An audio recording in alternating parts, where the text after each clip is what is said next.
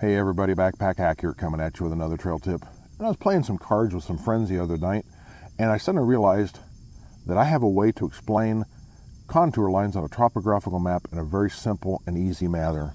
What I did is I got these pieces of, basically they're plastic cardboard, and I put a black line along the edge of each. And when you fan them out, you have a representation of a contour map, or a topographical map with the contour lines. Some of them are very close together, and others are very far apart. So where they're very close together, the grade is very steep. And where they're much farther apart, the grade is much more gentle.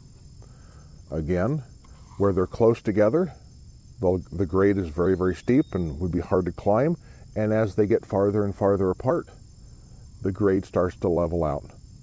So I thought that was a simple way to explain contour lines on a topographical map, either to somebody who doesn't understand them, or if you don't, maybe this helps you understand them a little bit better. So this is Backpack Hack, coming at you with this trail tip. Be safe out there, and I'll see you out there on the trail.